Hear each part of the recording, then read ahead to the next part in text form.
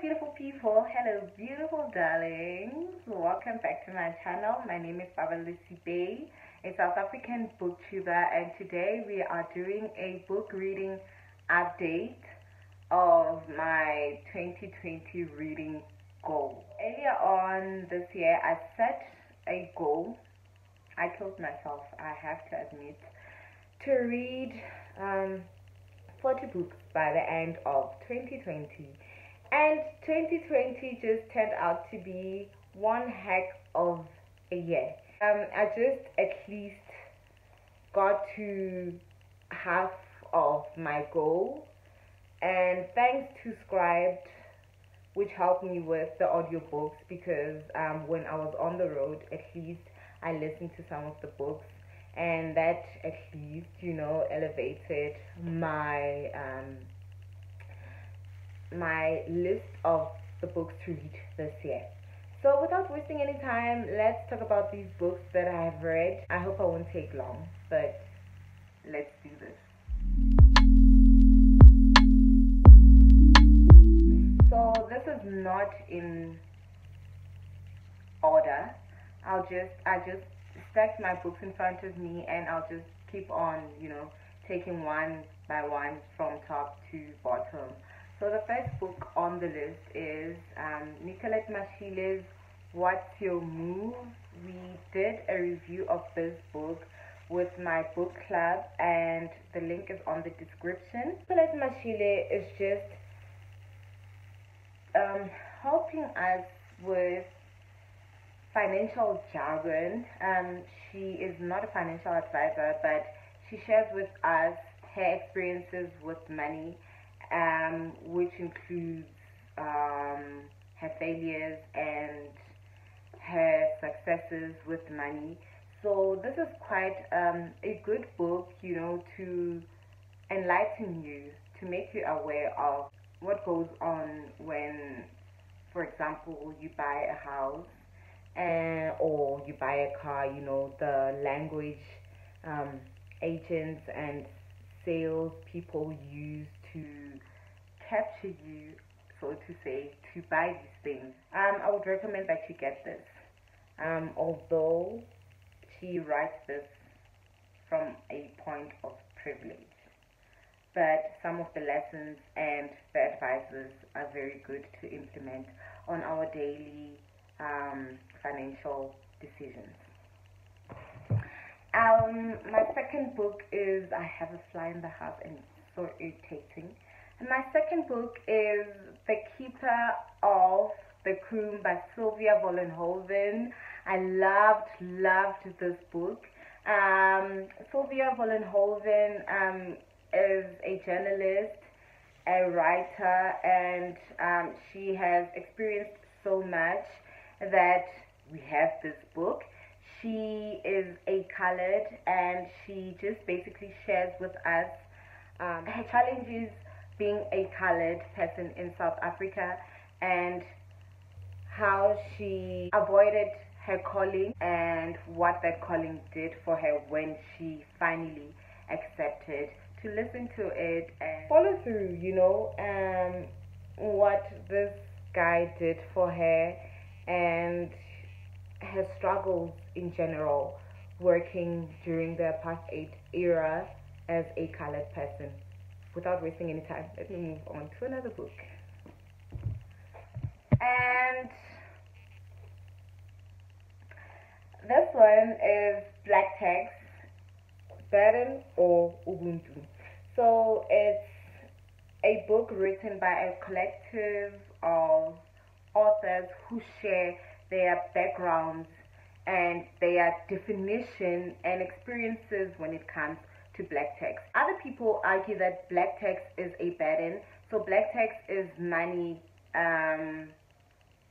I'll say money that we share with our families, our friends, our community, and some people call it a burden if it comes from a point of guilt, and Ubuntu if it's like it comes from a point of willingness. I don't know if I explained that correctly, but yeah, black text tax from our black community. You know, when you start working and already your money doesn't go to you but to your family and your extended family and your friends, and even that car ride to church or after church, then you have to drop people off, you know, even if you don't want it, but you have to do it because your mom said you must do it. So I'm not gonna explain too much, but this is the book I read and I loved it because some of the stories were so relatable, some of the things I experienced myself, and it's a conversation starter, this one, and a conversation that will go a long way because it's a fairly new concept, so it's still going to go a long way. So yeah, because I still need to do a review of this book. I love this book because it's so funny and okay, it's Kaya Zanga's These Things Do Happen to Me. I love this book and I'm going to review it. I promise.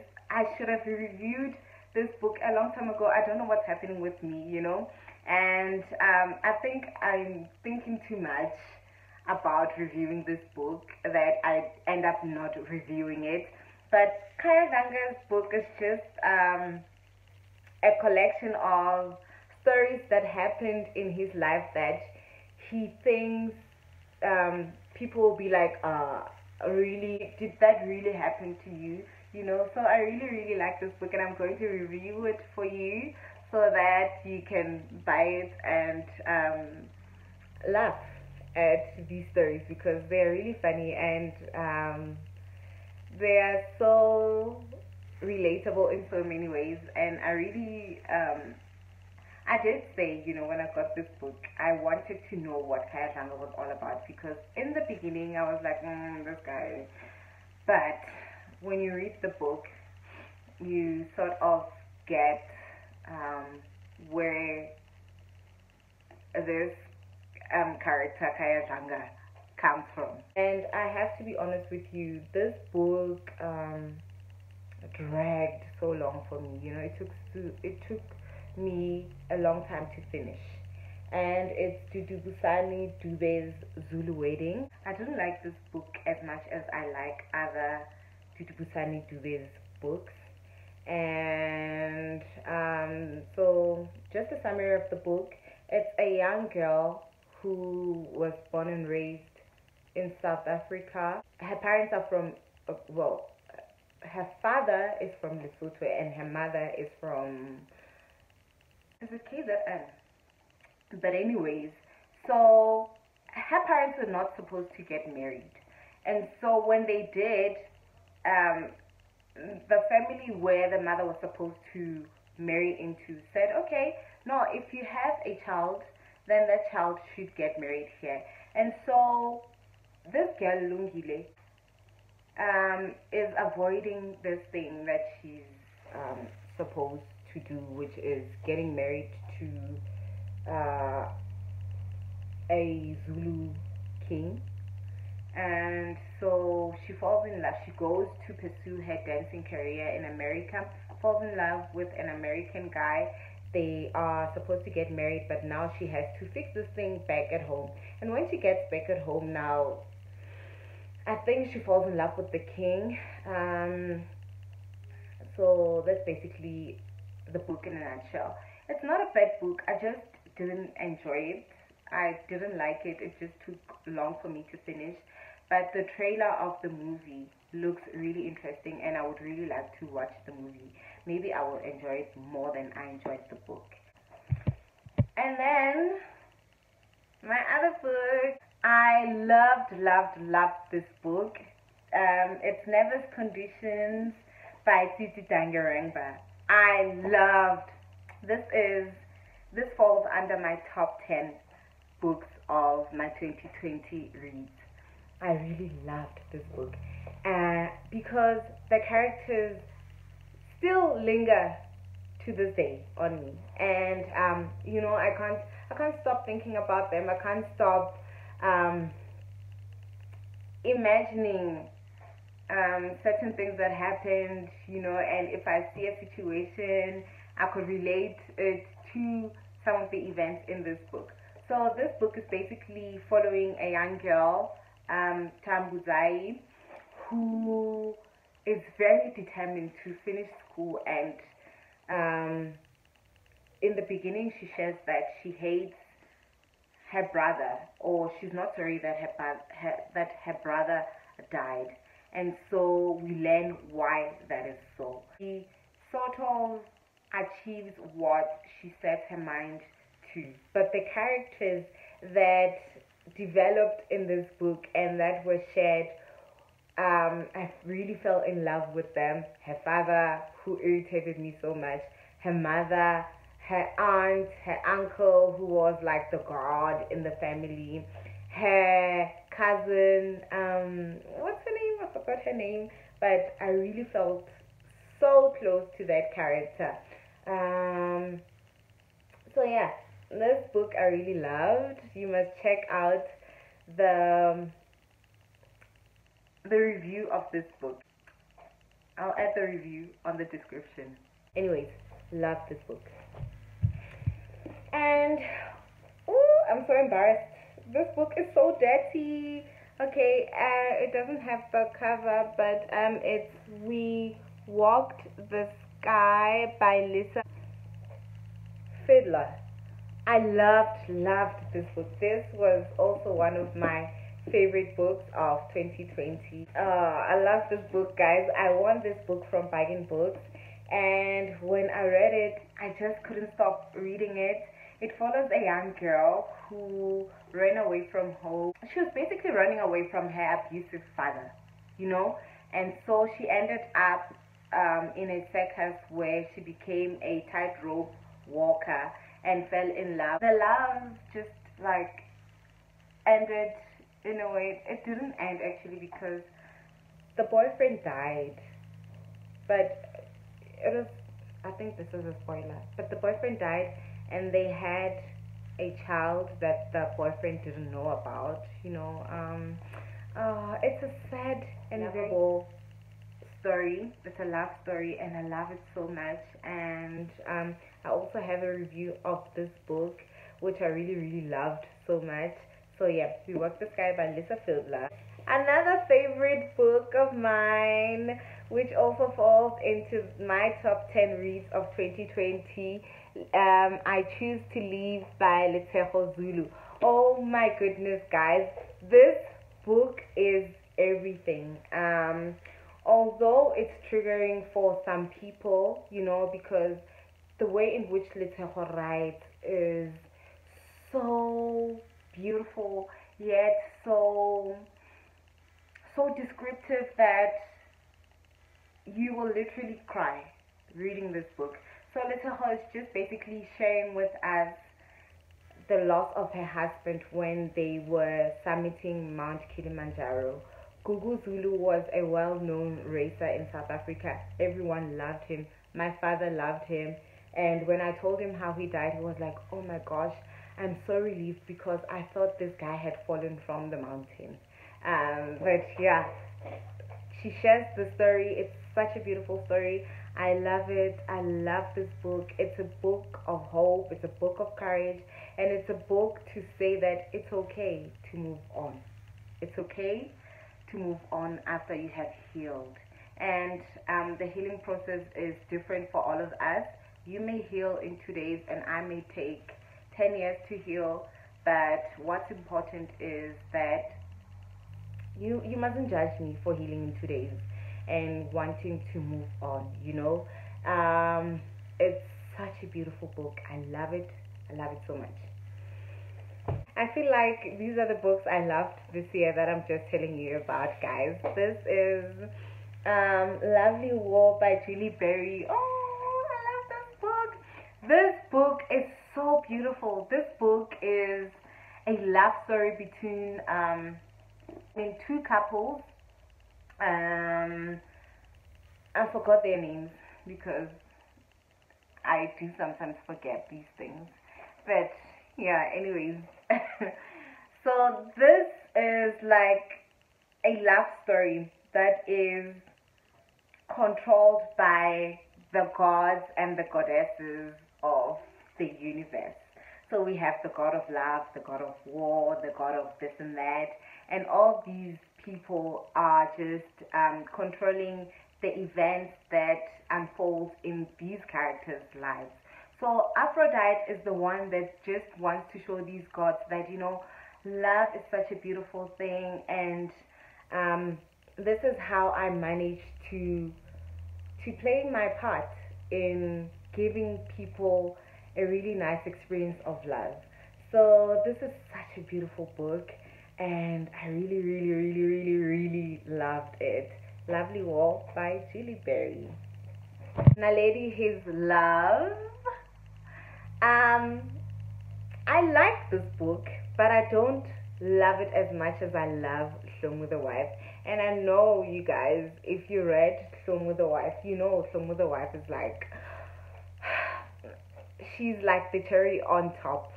But this is the third book of the Hlom series, Naledi His Love, which follows a love story between a Zulu brother and Naledi, who is a doctor, a medical doctor. And she works in a psychiatric hospital in Kimberley, and so they meet, and they don't fall in love instantly, but the guy falls in love, and he pursues this lady who eventually falls in love, and, you know, can't live without this man of his, who is Kawe Zulu. Let me tell you something about Kawe. Kawe Kichama. Kawe, in the beginning, I was like, oh my goodness, Kawe, please don't do this to me, because I really love Mkhele. And now, so when you're doing this to me, I feel like I am just betraying Mkhele, because, oh my goodness, these little brothers are just so romantic and so loving and very stubborn. But this is a beautiful love story. I just didn't like the grammatical errors, but I know that Dudu Busani now printed new editions of the Hlom series, which I believe she corrected the grammatical errors. So maybe when you go buy the book, you'll get it very nice. She also changed the covers, so the covers look consistent, and I think they look nice on the bookshelves as well. So yeah, Naledi His Love, a beautiful love story between a doctor and a Zulu brother.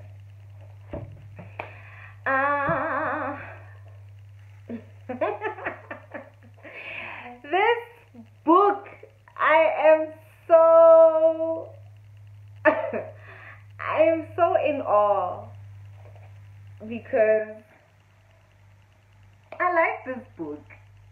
I was given this book by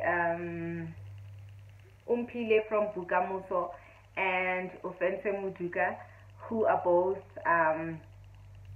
booktubers and very active bookstagrammers. So they did a giveaway, and I managed to win these books. And Coconut Kelsey's Guide to Surviving the Shithole was pretty much one of the books I got from the giveaway.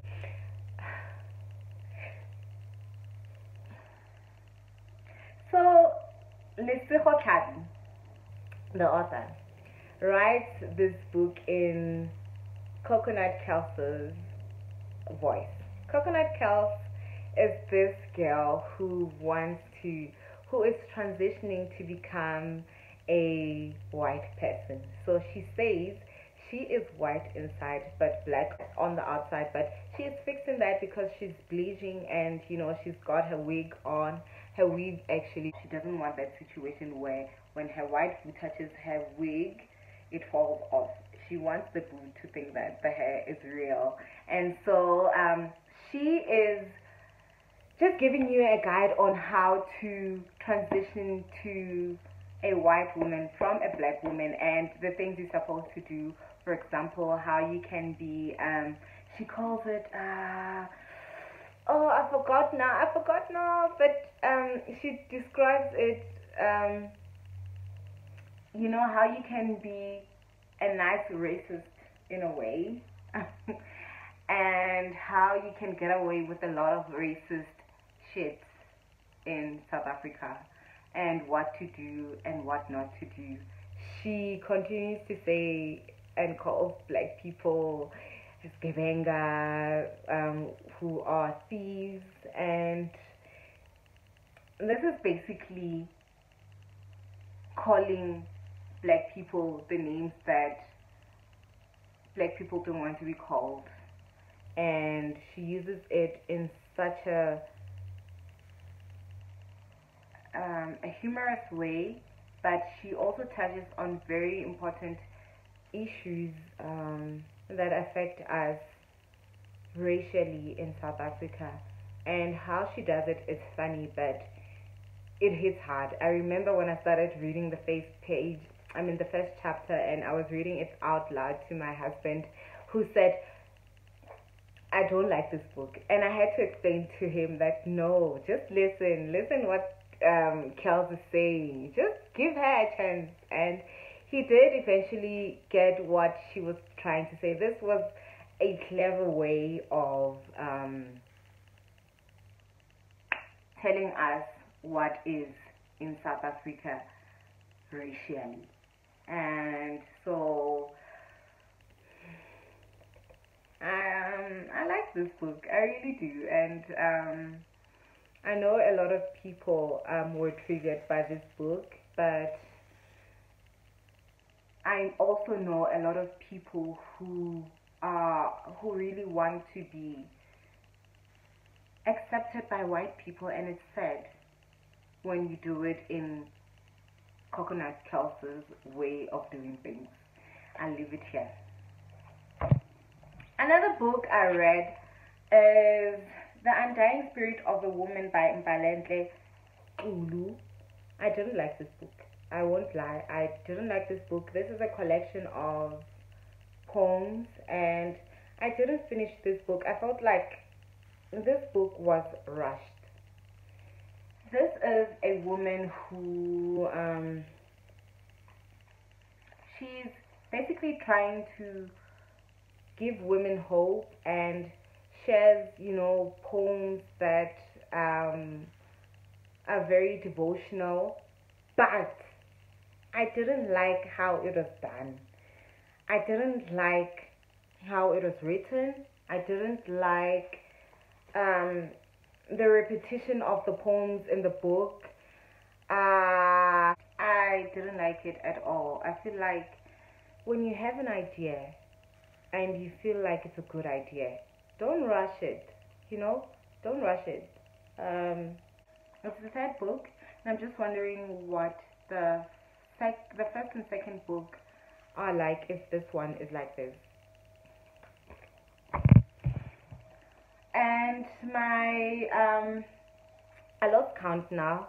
This is The Spy by Paballo Seipei, and this book, I'll be honest, took such a long time for me to finish.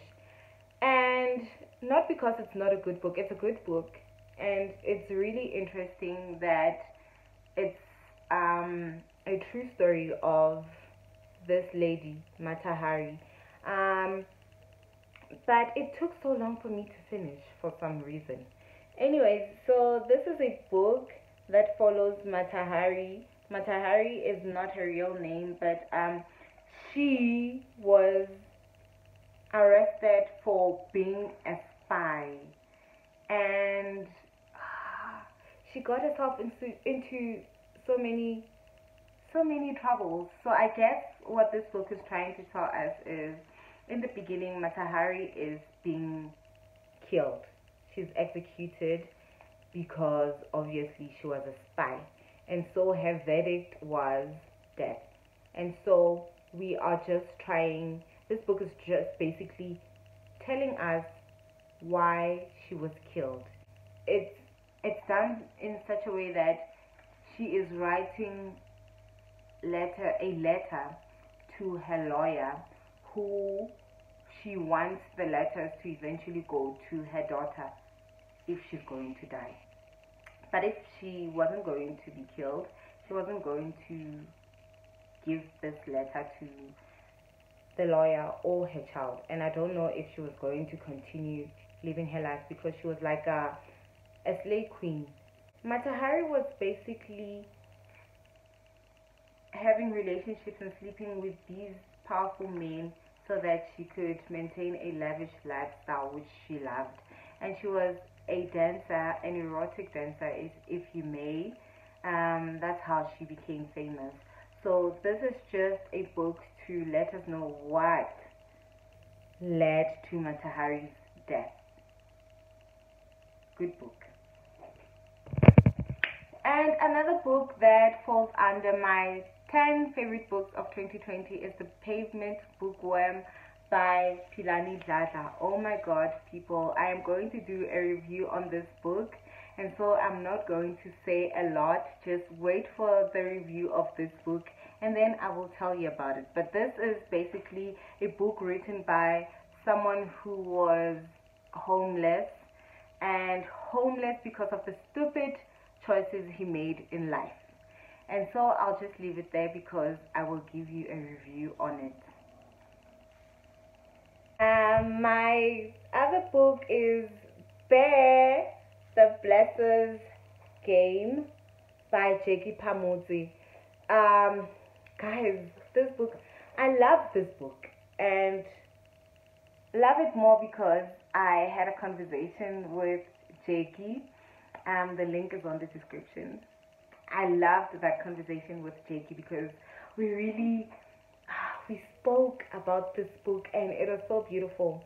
I really loved that conversation. This book is a true life story following Treasure's life, who is Jakey Pamodzi. She basically shares with us her life from just being an innocent girl to ending up being in a relationship with a married man who was a blesser, who paid for everything she had, and the dirty things that happened. And this fly is here again, irritating me once more. But anyways, this is such a good book, a really, really well written book, and a book to create awareness of the things, dirty things that happen in South Africa and the world at large,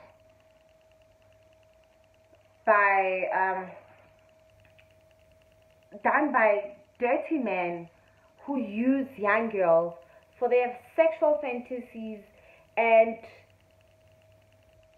so many dirty things, man. I'm getting so angry just thinking about the things that these men do to young girls. I'm so angry at us young women who really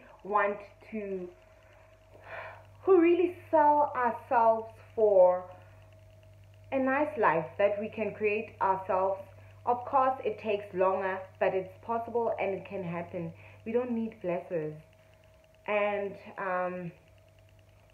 you can say as many things as you want, but at the end of the day, it's a choice that one makes. But this book will open your eyes to the shit things that blessers do to young girls who are very vulnerable and they just want to look nice on Instagram and, I don't know, get some validation of some sort. I don't know, but yeah, this book is close to my heart. So the link of the conversation, as I said, is on the description. Another one of my favorite is Touch My Blood by Fred Khumalo. This one reminds me of Marina. Every time I look at this book, I remember Marina from Young, Gifted and Black. She's the reason I have this book because when she reviewed it, her smile was so contagious. And I will always share this. So there is a link to this book's review on the description. But this is basically Fred Khumalo's early years of life, and he bears it all.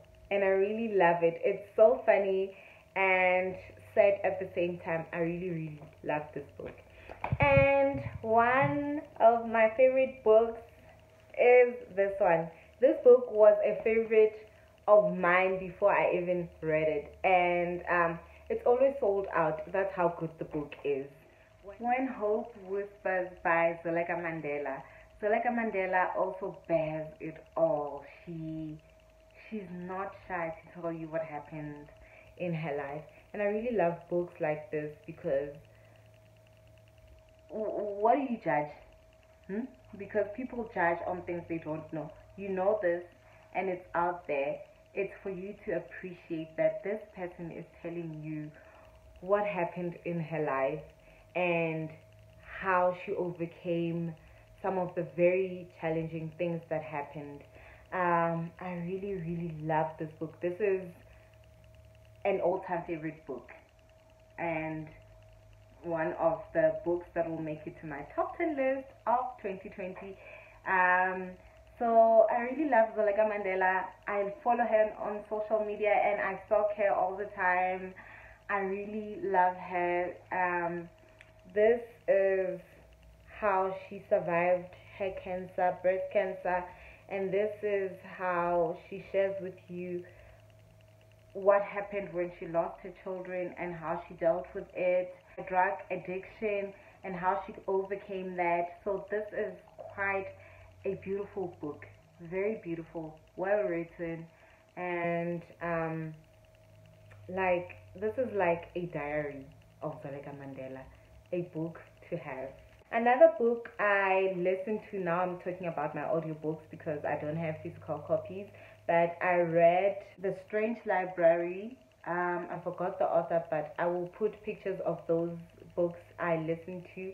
I really loved that book. It's such a short book. Someone said it was a snack, and I promise you it's a snack. I loved that book. So quick. I listened to it while I was jogging and I was done listening to it. Another book is What People Do Before Breakfast.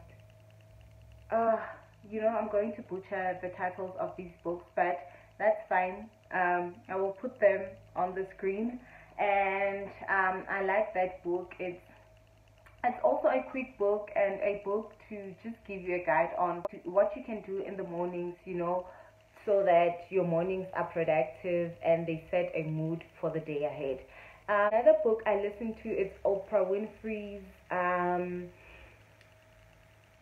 What I Know for Sure. I love that book, and I know I'm going to own a copy because it's close to my heart, and I love the stories. I love the validations. I love the stories she shared, and I just love that, she, as an experienced and mature person now with different experiences,